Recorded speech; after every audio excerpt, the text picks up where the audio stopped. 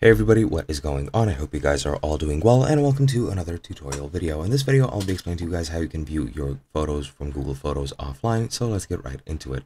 Now, there are a couple of ways, and I'll be going through this Google Photos help article to explain everything to you, but pretty much the first thing that I want to mention is you can just download the photos from your Google Photos account to your device, and this will download them from the cloud to your device, and then you'll be able to fully access them at any time. Another way which you can access them is by using Google Gallery. As far as I'm aware, Google Gallery enables your photos to be viewed offline at any time, so you can check it out. I haven't used it myself, but I have heard that it is a good way to view your photos offline if you so choose, and that is pretty much it. Now, as you can see, this person here has replied that the Photos app does not support downloading photos offline in bulk, and that you'll have to manually save one by one. However, there is a way that you can subvert this, and you can very easily do this.